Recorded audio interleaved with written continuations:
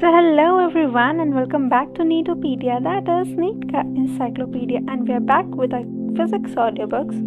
और मैंने channel analytics में एक चीज़ देखा कि सारी प्लेलिस्ट में से जो सबसे ज़्यादा प्लेलिस्ट लोगों को पसंद आ रही है that is physics audiobook playlist. So okay, we will move on with physics audiobooks only। So let's begin with chapter 1, Electrostats. Please note that modern physics, AC, EMI, EM waves, everything has been finished on our channel. Already you can check it out in the physics audiobook playlist on our channel, or just click on that I button and you'll get the link to it. Let's begin with chapter 1, Electric Charges and Field. 1.1 Introduction. All of us have the experience of seeing a spark or hearing a crackle when we take off our synthetic clothes or sweater, particularly in dry weather. This is almost inevitable with ladies' garments like polyester sari. Have you ever tried to find any explanation for this phenomenon? Another common example of electric discharge is the lightning that we see in the sky during thunderstorms. We also experience a sensation of an electric shock either while opening a door of a car or holding an iron bar of a bus just after sliding from a seat. The reason for these experiences is discharge of electric charges through our body, which has accumulated due to rubbing or insulating surfaces. You might have also heard that this is due to the generation of static electricity. This is precisely the topic we are going to discuss in this and the next chapter. Static means anything that does not move or change with time. Electrostatics deals with the study of forces, fields, and potentials arising from static charges. 1.2 Electric charge. Historically, the credit of discovery for the fact that amber rubbed with wool or silk cloth attracts light objects goes to the Thales of Miletus, Greece, around 600 BC. The name electricity is coined from the Greek word electron, meaning amber. Many such pairs of materials were known, which on rubbing could attract light objects like straw, pith balls, and bits of paper. You can perform the following activity at home to experience an effect. Cut out a long strip of white paper and lightly iron them. Take them near a TV screen or a computer monitor. You will see that the strips get attracted to the screen. In fact, they remain stuck to the screen for a while. It was observed that if two glass rods rubbed with wool or silk cloth are brought close to each other, they repel each other. The two strands of wool or two pieces of silk cloth with which the rods were rubbed also repel each other. However, the glass rod and the wool attracted each other. Similarly, two plastic rods rubbed with cat's fur repel each other but attracted the fur. On the other hand, plastic rod attracts the glass rod and repels the silk or wool with which the glass rod was rubbed. The glass rod repels the fur. If a plastic rod rubbed with fur is made to touch two small pith balls suspended by a silk or nylon thread, then the balls repel each other and also repelled by the rod. A similar effect is found in the pith balls that are touched with glass rod rubbed with silk. A dramatic observation is that pith ball touched with the glass rod attracts another pith ball touched with the plastic rod. These seemingly simple facts were established from years of efforts and careful experiments and their analysis. It was concluded after many years of careful studies by different scientists that there were only two kinds of an entity, which is called the electric charge. We say that the bodies like glass or plastic rods, silk, fur, and pith balls are electrified. They acquire an electric charge on rubbing. The experiments on the pith ball suggested that there are two kinds of electrification, and we find that number 1, like charges repel, and number 2, unlike charges attract each other. The experiments also demonstrated that the charges are transformed from the rods to the pith balls on contact. It is said that the pith balls are electrified or are charged by contact. The property which differentiates the two kinds of charges is called the polarity of charge. When a glass rod is rubbed with silk, the rod acquires one kind of charge and the silk acquires the second kind of charge. This is true for any pair of objects that are rubbed to be electrified. Now, if the electrified glass rod is brought in contact with the silk with which it was rubbed, they no longer attract each other. They also do not attract or repel the other light objects that they did on being electrified. Thus, the charges acquired after rubbing are lost when the charges are brought together in contact. What can you conclude from these observations? It just tells that unlike charges acquired by the objects neutralize or nullify each other's effect. Therefore, the charges were named as positive and negative by American scientist Benjamin Franklin. We know that when we add a positive number to a negative number of the same magnitude, the sum is 0.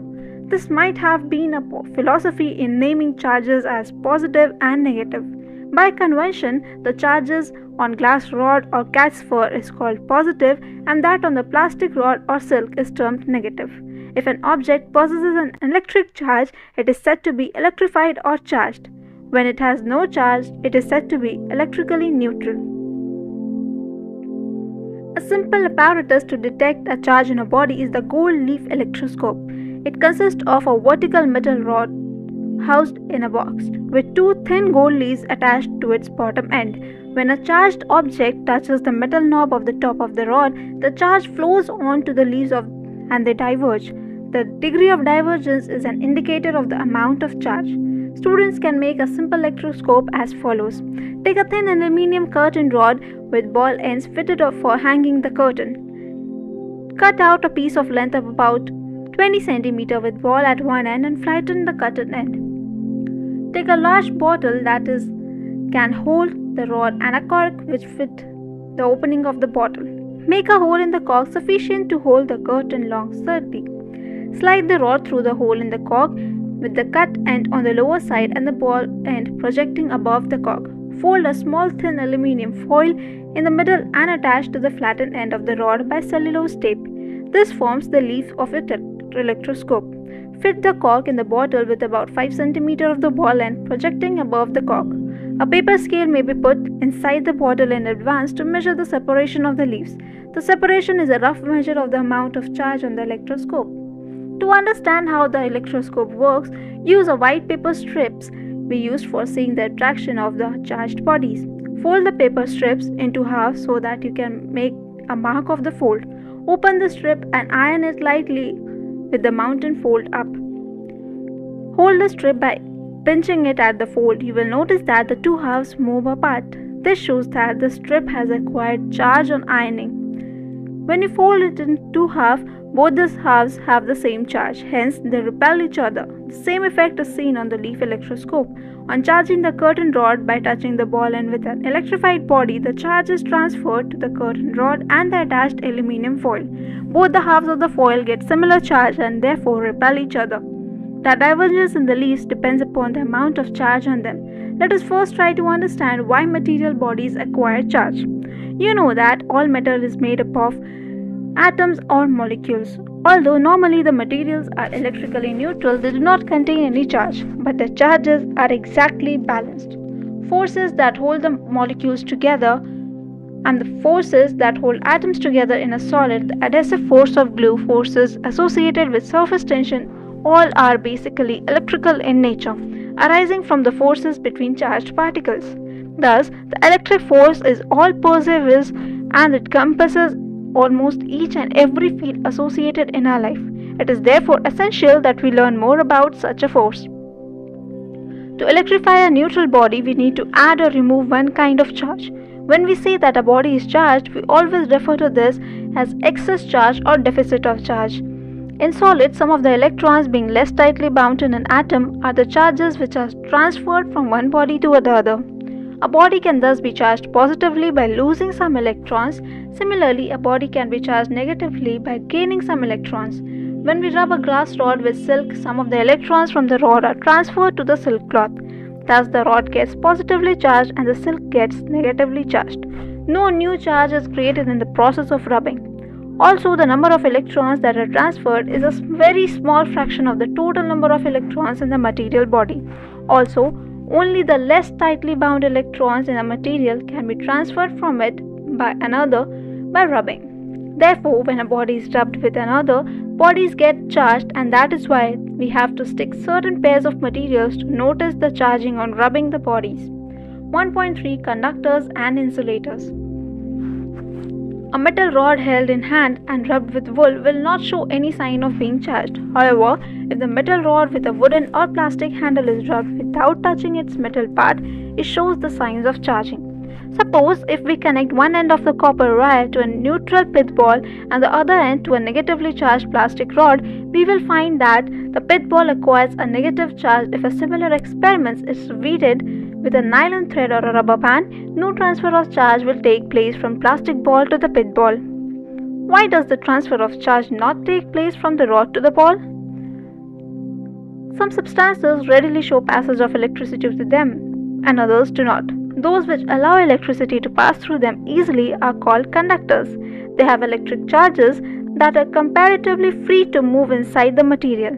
Metals, human and animal bodies and earth are conductors. Most of the non-metals like glass, porcelain, plastic, nylon, wood offer high resistance to the passage of electricity to them. They are called insulators. Most of the substances fall into one of the two classes stated above. When some charge is transferred to a conductor, it readily gets distributed over the entire surface of the conductor. In contrast, if some charge is put on an insulator, it stays at the same place. You will learn why this happens in the next chapter. This property of the materials tells you why a nylon or plastic comb gets electrified on combing dry hair or on rubbing, but a metal article like spoon does not.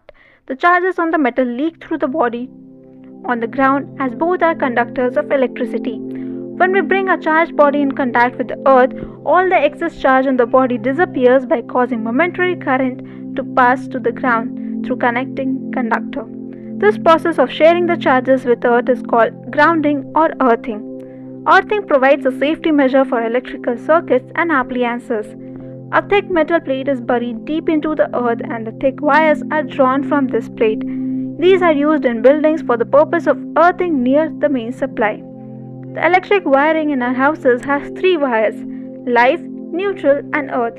The first two carry electric current from the power station and the third is earthed by connecting it to the buried metal plate. Metallic bodies of electric appliances such as electric iron, refrigerator, TV are connected to the earth wire. When any fault occurs or live wire touches the metallic body, the charge flows into the earth without damaging the appliance and without causing any injury to the humans.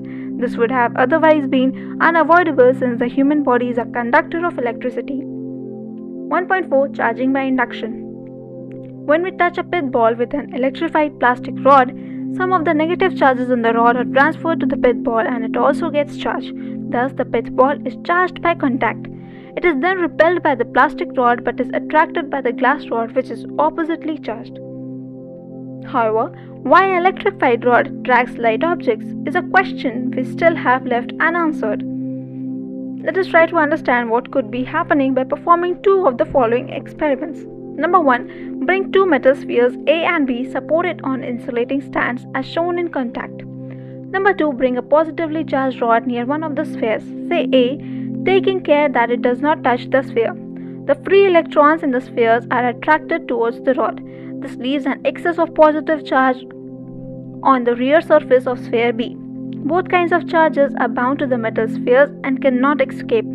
They therefore reside on the surfaces as shown in figure 1.4b. The left surface of the sphere A has an excess of negative charge and the right surface of sphere B has an excess of positive charge. However, not all the electrons in the spheres have accumulated on the left surface of A.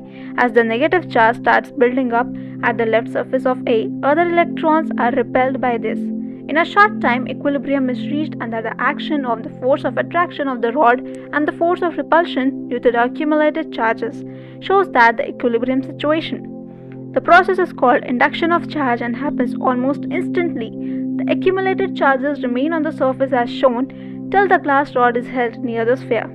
If the rod is removed, the charges are not acted by any outside force and they redistribute to their original neutral state. Number 3. Separate the spheres by the small distance while the glass rod is still held near the sphere A, as shown in figure 1.4c. The two spheres are found to be oppositely charged and attract each other. Number 4. Remove the rod and charges on the sphere rearrange themselves as shown in figure 1.4d. Now, separate spheres quite apart. The charges on them gets uniformly distributed all over them as shown in figure 1.4e. In this process, the metal spheres will be each equal and oppositely charged. This is charging by induction. The positively charged glass rod does not lose any of its charge, contrary to the process of charging by contact. When the electrified rods are brought near light objects, a similar effect takes place. The rods induce positive charges on the near surfaces of the objects, and similar charges move to the farther side of the object. This happens even when the light object is not a conductor.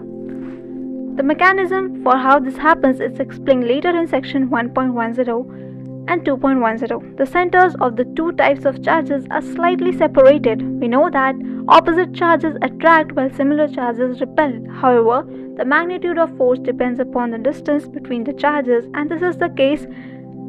The force of attraction overweighs the force of repulsion. As a result, the particles like bits of paper or pith balls being light are pulled towards the rods.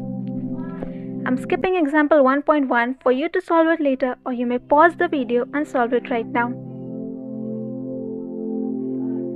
1.5 Basic properties of electric charge. We have seen that there are two types of charges, namely positive and negative, and their effects tend to cancel each other.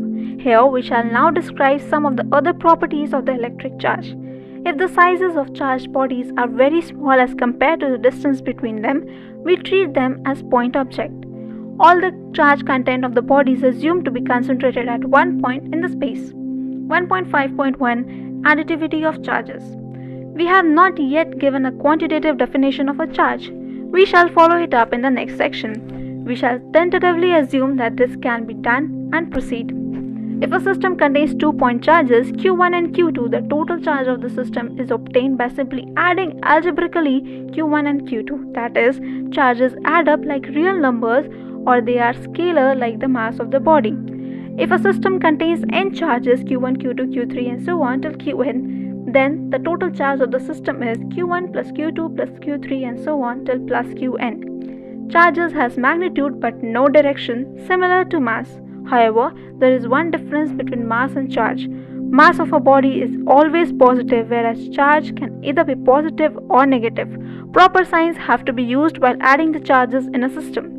For example, the total charge of a system containing 5 charges plus 1 plus 2 minus 3 plus 4 and minus 5 and some arbitrary unit is plus 1 plus 2 plus minus 3 plus 4 plus minus 5, which is equal to minus 1 in the same unit. 1.5.2 Charge is conserved. We have already hinted to the fact that when bodies are charged by rubbing, there is transfer of electrons from one body to the other. No new charges are either created or destroyed. A picture of particles of electric charges enables us to understand the idea of conservation of charge. When we rub two bodies, what one body gains is in charge, the other body loses. We rub two bodies, what one body gains in charge, what other body loses. Within an isolated system consisting of many charged bodies, due to interactions among the bodies, charges may get distributed, but it is found that the total charge of the isolated system is always conserved. Conservation of charge has been established experimentally. It is not possible to create or destroy net charge carried by an isolated system, although the charge carrying particles may be created or destroyed in a process. Sometimes nature creates charged particles. A neutron turns into a proton and an electron. The proton and electron thus created have equal and opposite charges, and the total charge is 0 before and after the creation. 1.5.3 Quantization of charge. Experimentally, it is established that all free charges are integral multiples of a basic unit of charge denoted by E. Thus, charge Q on a body is always given by Q is equal to NE, where n is an integer, positive or negative. This basic unit of charge is the charge that an electron or proton carries. By convention, the charge on an electron is taken to be negative. Therefore, charge on an electron is written as minus E and that on a proton as plus E. The fact that electric charge is always an integral multiple of E is termed as quantization of charge. There is a large number of situations in physics where certain physical quantities are quantized. The quantization of charge was first suggested by experimental laws of electrolysis given by English experimentalist Faraday. It was experimentally demonstrated by Millikan in 1912. In the International System of Units, a unit of charge is called coulomb and is denoted by the symbol C. The coulomb is defined in terms of a unit of electric current, by which you are going to learn the subsequent chapter. In the terms of its definition, 1 coulomb is the charge flowing through a wire in 1 second if the current is 1 ampere. In this system, the value of basic unit of charge is E equals to 1.602192 into 10 to the power minus 19 coulomb. Thus, there are about 6 into 10 to the power 18 electrons in a charge of minus 1 coulomb. In electrostatics, charges of this large magnitude are seldom encountered. Hence, we use smaller units like 1 microcoulomb, which is equal to 10 to the power minus 6 coulomb, or 1 millicoulomb, which is equal to 10 to the power minus 3 coulomb. If the proton and electrons are the only basic charges in the universe, all observable charges have to be integral multiples of E. Thus, if a body contains n1 electrons and n2 protons, the total number of charge on the body is n2 into E plus n1 into minus E, which is equal to n2 minus n1E. Since n1 and n2 are integers, their difference is also an integer. Thus, the charge on a body is always an integral multiple of E and can be increased or decreased up steps of E. The step size E is, however, very small because of the macroscopic level. We deal with charges of a few microcoulomb. At this scale, the fact that the charge of a body can increase or decrease in units of E is not visible. In this respect, the grainy nature of a charge is lost and it appears to be continuous. This situation can be compared with the geometrical concepts of points and lines. A dotted line viewed from a distance appears continuous but is not continuous in reality. As many points very close to each other normally give an impression of a continuous line, many small charges taken together appear as a continuous charge distribution. At a macroscopic level, one deals with charges that are enormous compared to the magnitude of charge E. Since E is equal to 1.6 into 10 to the power minus 19 coulomb, a charge of magnitude, say 1 microcoulomb, contains something like 10 to the power 13 times the electronic charge. At this scale, the fact that charge can increase or decrease only in units of E is not very different from saying that charge can take continuous values. Thus, at macroscopic level, the quantization of charge has no practical consequence and can be ignored. However, at the microscopic level, where the charges involved are of the order of few tens or hundreds of E, they can be counted, they appear in discrete lumps, and quantization of charge cannot be ignored.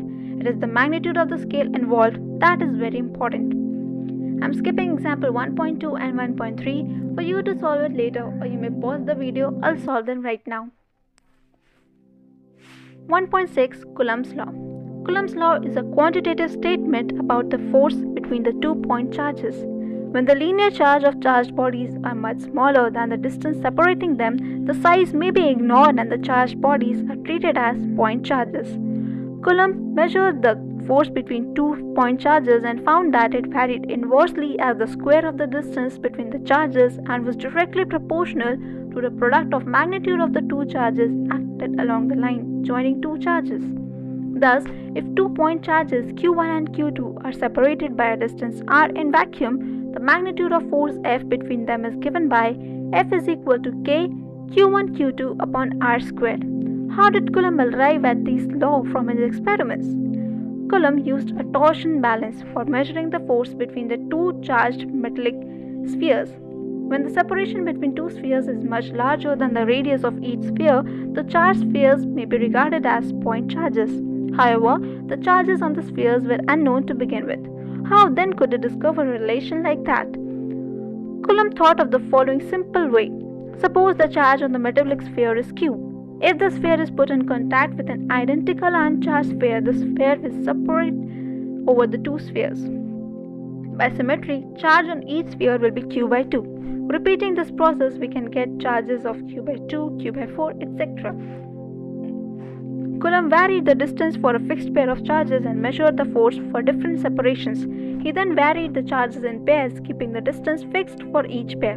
Comparing the forces for different pairs of charges and different distances, Coulomb arrived at the relation. Coulomb's law, a simple mathematical statement, was initially experimentally arrived at the manner described above. While the original experiment established at a microscopic scale, it also has to be established down to subatomic level. Coulomb discovered his law without knowing the implicit value of the charge. In fact, it is the other way round. Coulomb's law can now be employed to furnish a definition for a unit of charge in the relation. K is so far arbitrary. We can choose any positive value of K. The unit of K determines the size of the charge. In SI units, the value of K is about 9 × 10⁻90 Newton meter square per coulomb square. The unit of charge that results from this choice is called the coulomb, which we defined earlier in section 1.4. Putting this value of K in the equation, we see that Q1 equals to Q2 is equal to 1 coulomb, R1 equals to 1 meter, then F is equal to 9 × 10⁻9 Newton. That is, 1 coulomb is the charge that when placed at a distance of 1 meter from one another of the same magnitude in vacuum experiences an electrical force of repulsion of magnitude 9 × 10⁻9 Newton. 1 coulomb is evidently too big unit to be used. In practice, in electrostatics, we use smaller units like 1 millicoulomb or 1 microcoulomb. The constant K in the equation is usually put as K equals to 1/4πε0 for convenience, so that the Coulomb's law is written as F is equal to 1/4πε0 Q1 Q2 upon R square, where E0 is called the permittivity of free space. The value of epsilon0 in SI units is epsilon0 is equal to 8.854 × 10⁻⁻12 coulomb square per Newton per meter square. Since force is a vector, it is better to write the Coulomb's law in the vector notation. Let the position vectors of charges Q1 and Q2 be R1 and R2 respectively. We denote force on Q1 due to Q2 by F12 and force on Q2 due to Q1 by F21. The 2-point charges Q1 and Q2 have been numbered 1 and 2 for convenience, and the vector leading from 1 to 2 is denoted by R21, where R21 is equal to R2 minus R1. In the same way, the vector leading from 2 to 1 denoted by R12 is equal to R1 minus R2, which is equal to minus R21. The magnitude of the vectors R21 and R12 is denoted by R21 and R12 respectively. The direction of the vector is specified by a unit vector along the vector. To denote the direction from 1 to 2, we define the unit vectors. Coulomb's force law between two charges Q1 and Q2 located at R1 and R2 respectively is then expressed as F21 is equal to 1/4πε0 Q1 Q2 upon R21 whole square and unit vector R21. Some remarks of the equations are relevant. Point 1. Equation is valid for any sign of Q1 and Q2 whether positive or negative. If Q1 and Q2 of the same sign, either both positive or both negative, F21 is along R21, which denotes repulsion, as it should be for like charges. If Q1 and Q2 are of opposite signs, F21 is along minus R21, which denotes attraction, as expected for unlike charges. Thus, we do not have to write separate equations for the cases of like and unlike charges. The equation takes care of both the cases correctly. Point 2. The force F12 on charge Q1 due to charge Q2 is obtained from the equation by simply interchanging 1 and 2. That is, F12 is equal to 1/4πε0 Q1 Q2 upon R12 whole square unit vector R12, which is equal to minus F21. Thus, Coulomb's law agrees with the Newton's third law. Point number 3. Coulomb's law gives the force between two charges Q1 and Q2 in vacuum. If the charges are placed in a matter for intermediate space as matter, the situation gets complicated due to the presence of charged constituents of matter. We shall consider electrostatics in the matter in the next chapter. I'm skipping example 1.4 for you to solve it later. You may pause the video and solve it right now.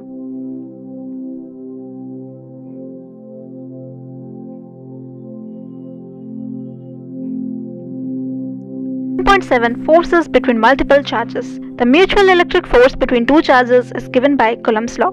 How to calculate the force on a charge where there are not one but several charges around? Consider a system of n stationary charges Q1, Q2, Q3 and so on till Qn in vacuum. What is the force on Q1 due to Q2, Q3 and Qn? Coulomb's law is not enough to answer this question. Recall that forces of mechanical origin add according to the parallelogram law of addition. Is the same true for the forces of electrostatic origin? Experimentally, it is verified that force on any charge due to number of other charges is the vector sum of all the forces on that charge due to other charges taken one at a time. The individual forces are unaffected due to the presence of other charges. This is termed as principle of superposition. To better understand the concept, consider a system of three charges Q1, Q2 and Q3 as shown. Other charges The force on one charge, say Q1, due to two other charges Q2 and Q3, can therefore be obtained by performing a vector addition of the forces due to each one of these charges. Thus, if the force on Q1 due to Q2 is denoted by F12, then F12 is given by the equation F12 is equal to 1 upon 4 pi epsilon naught Q1 Q2 upon R12 whole square unit vector R12. In the same way, force on Q1 due to Q3 is denoted by F13 is given by F13 is equal to 1 upon 4 pi epsilon naught Q1 Q3 upon 1 R13 whole square R13 vector, which again is Coulomb force on Q1 due to Q3, even though our other charges Q2 is present. Thus, the total force F1 on Q1 due to two charges Q2 and Q3 is given as F1 is equal to F12 plus F13 is equal to 1 upon 4 pi epsilon naught Q1 Q2 upon R12 square R12 plus 1 upon 4 pi epsilon naught Q1 Q3 R13 R13. The above calculation of force can be generalized to a system of charges more than 3 as shown in figure 1.8b. The principle of superposition says that in a system of charges Q1, Q2 till Qn, the force on Q1 due to Q2 is same as given by Coulomb's law Q2, Qn. The force on Q1 due to Q2 is same as given by Coulomb's law, that is, it is unaffected by the presence of other charges Q2, Q4, Q3, Qn. The total force on F1 on the charge Q1 due to all other charges is then given by the vector sum of the forces F12, F13 and so on till F1n. Therefore, F1 is equal to 1 upon 4 pi epsilon naught Q1 Q2 R12 whole square plus R12 plus Q1 Q3 R13 whole square plus R13 and so on. So F1 is equal to Q1 upon 4 pi epsilon naught summation of Q initial upon R1 initial whole square R1 initial. The vector sum is obtained as usual by the parallelogram law of addition of vectors. All the electrostatics is basically on a consequence of Coulomb's law and superposition principle. I'm skipping example 1.6 for you to solve it later, or you may pause the video and solve it right now.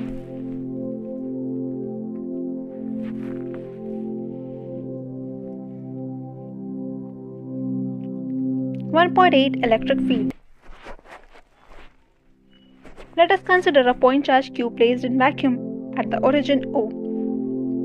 If we place another point charge Q at the point P, where OP is equal to R, the charge Q will exert a force on Q as per Coulomb's law. We may ask a question: if the charge Q is removed, then what is left in the surrounding? Is there nothing? If there is nothing at point P, then how does a force act when we place a charge Q at P? In order to answer such questions, early scientists introduced the concept of field. According to this, we say that charge Q produces an electric field everywhere in the surrounding.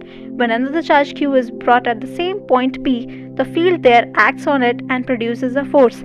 The electric field produced by the charge Q at a given point R is given as E is equal to 1 upon 4 pi epsilon naught Q upon R squared unit vector R, which is equal to 1 upon 4 pi epsilon naught Q upon R squared unit vector R, where R vector is equal to magnitude of R upon R. It is a unit vector from the origin to the point R. Thus, the equation specifies the value of electric field for each value of the position vector R. The word field signifies how some distributed quantity, which could be scalar or a vector, varies with position. The effect of the charge has been incorporated in the resistance of electric field.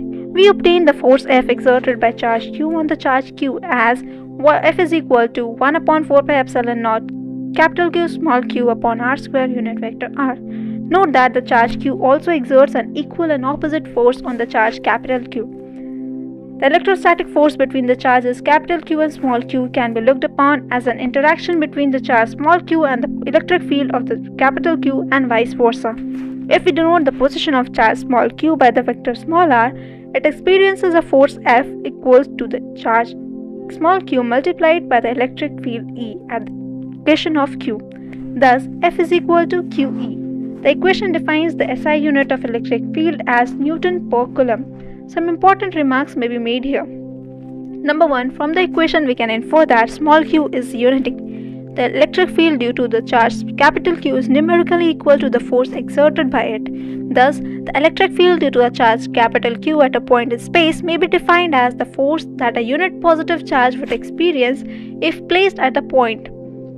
The charge capital Q which is producing the electric field is called a source charge, and the charge small q which is test the effect of a source charge is called the test charge.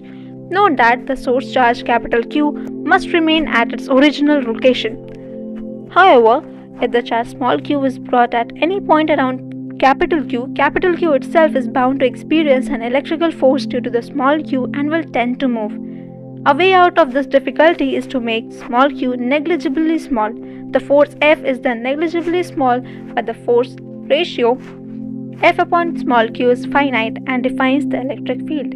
So E is equal to limit of F upon small q. A practical way to get around this problem is to hold capital Q to its location by unspecified forces. This may look strange, but actually this is what happens in practice. When we are considering the electric force on a test charge Q, due to the charged planar sheet, the charges on the sheet are held in their locations by forces due to unspecified charge constituent inside the sheet. Number 2, note that the electric field E due to Q, though defined operationally in terms of the test charge, Q is independent of Q. This is because F is proportional to Q, so the ratio F upon Q does not depend upon Q. The force F on the charge Q due to the charge capital Q depends upon the particular location of charge small q, which may take any value in space around the charge plus Q. Thus, electric field E due to Q is also dependent upon the space coordinate r. For different positions in the charge Q all over the space, we get different values of electric field E, and the field exists as every point in three-dimensional space. Number 3, for a positive charge, the electric field will be directed radially outward from the charge.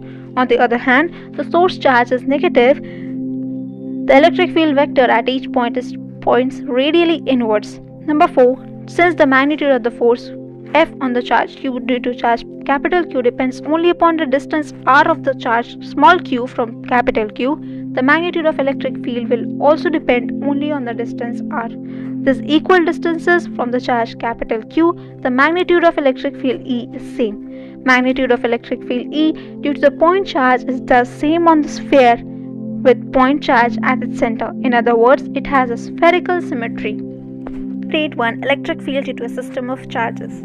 Consider a system of charges q1, q2 and so on till qn with position vectors r1, r2 and so on till rn relative to some origin O, like the electric field at a point in space due to a single charge electric field at a point in space due to system of charges is defined to be the force experienced by a unit test charge placed at that point.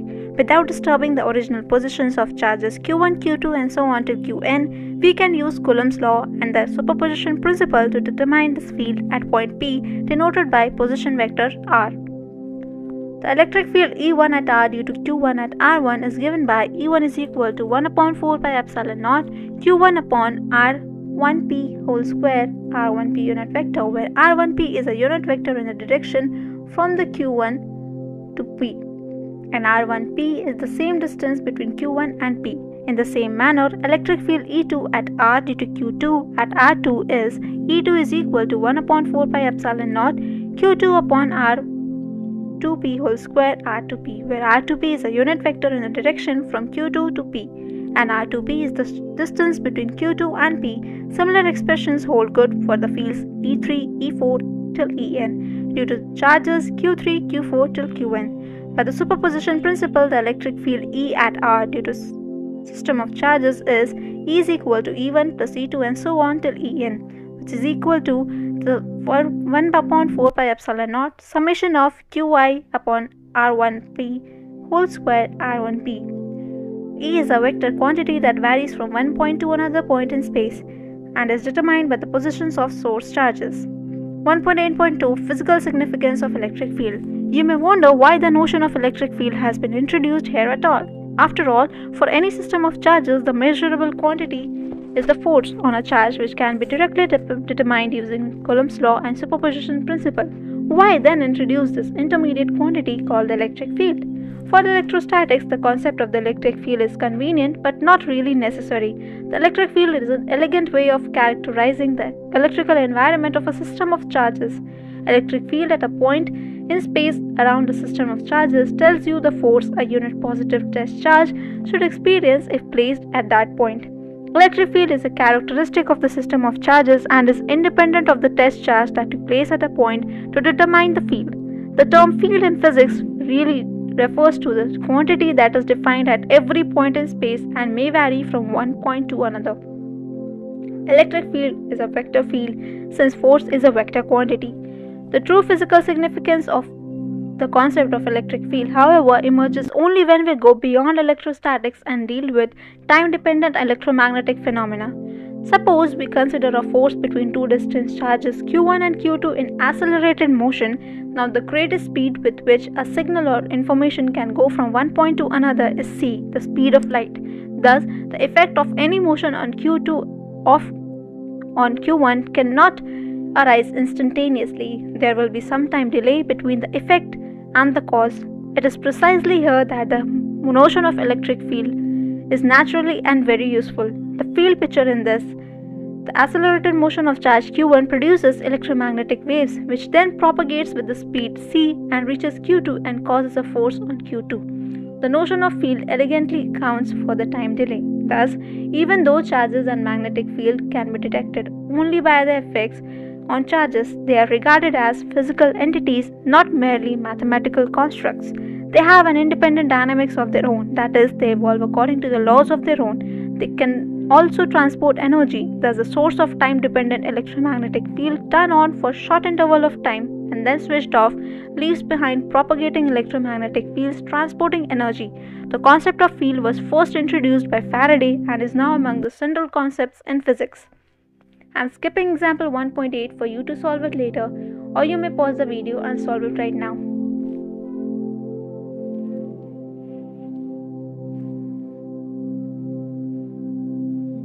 1.9 Electric field lines. We have studied electric field in the last section. It is a vector quantity and can be represented as we represent vectors. Let us try to represent E due to a point charge pictorially. Let the point charge be placed at our origin. Draw vectors pointing along the direction of the electric field in the lens proportional to the strength at the field at each point. Since the magnitude of electric field at a point decreases inversely as the square of the distance of that point from the charge, the vector gets shorter as one goes away from the origin, always pointing radially outward. Figure 1.15 shows such a picture. In this figure, the arrow indicates the electric field, that is, the force acting on a unit positive charge placed at the tail of the arrow. Connect the arrows pointing in one direction and the resulting figure helps in a field line. We thus get many field lines all pointing outwards from a point charge. Have we lost the information about the strength or magnitude of the field now, because it was contained in the length of an arrow? No. Now the magnitude of the field is represented by the density of electric field lines. E is strong near the charge, so the density of the field lines is more the charge and lines are closer. Away from the charge, the field gets weaker and the density of field lines is less, resulting in well-separated lines. Another person may draw more lines, but the number of lines is not important. In fact, an infinite number of lines can be drawn in any region. It is the relative density of lines in different regions which is important. We draw the figure on the plane of paper, that is 2 dimensions, but we live in 3 dimensions. So if one wishes to estimate the density of field lines, one has to consider the number of lines per unit cross-sectional area perpendicular to the lines.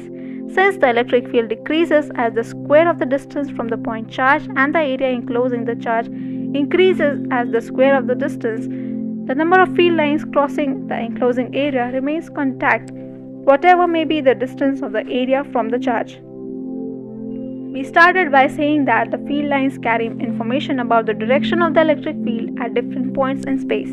Having drawn a certain set of field lines, the relative density of the field lines at different points indicates the relative strength of electric field at those points. The field lines crowd where the field is strong and are placed apart where it is weak.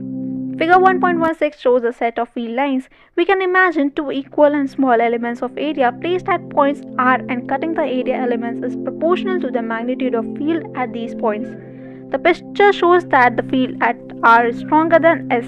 To understand the dependence of the field lines on the area or other than the solid angle subtended by an area element, let us try to relate the area with the solid angle, a generalization of the angle to 3 dimensions. Recall how an angle is defined in 2 dimensions. Let a small transverse line element delta L be placed at the distance r from point O. Then the angle subtended at delta at O can be approximated as delta theta is equal to delta L upon r. Likewise, 3 dimensions, the solid angle subtended by a very small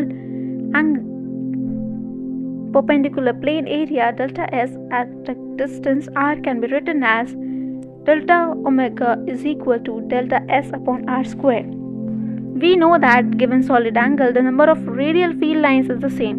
In figure 1.16, for 2 points P1 and P2 at distances r1 and r2 from the charge, the element of area subtending the solid angle delta omega is r1 square delta omega at P1 and an element of area r2 square delta omega at P2 respectively. The number of lines, say n, cutting these area elements are the same. The number of lines cutting unit area element is therefore n upon r1 square delta omega at P1 and n1 upon r2 square delta omega at P2 respectively. Since n and delta omega are common, the strength of electric field clearly has 1 upon r square dependence. The picture of field lines was invented by Faraday to develop an intuitive and non-mathematical way of visualizing electric fields around charged configurations. Faraday called them lines of force. The term is somewhat misleading, especially in case of magnetic fields. The more the appropriate term field lines that we have adopted in this book.